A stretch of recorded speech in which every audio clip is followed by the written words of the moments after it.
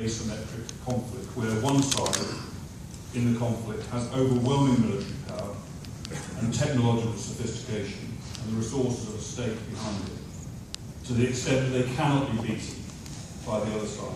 The other side are so militarily unequal that they have very little choice other than to use their own civilian population as weapons. And that's true here in the conflict in Gaza, it's true in relation to the Taliban in Afghanistan, it's true in relation to various different forms of insurgents in Iraq and elsewhere.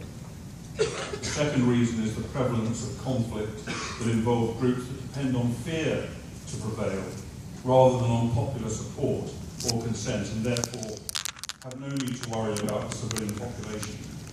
Combined also with the rise of religiously driven groups that consider human sacrifice of their own people to be very much subordinate to the cause that they are pursuing.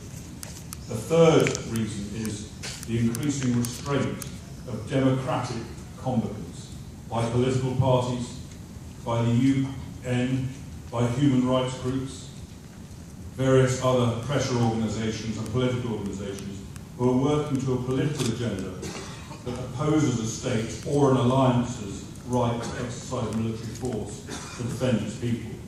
And all of this is amplified hugely, and multiplied by an ever-present and increasingly vocal and influential media.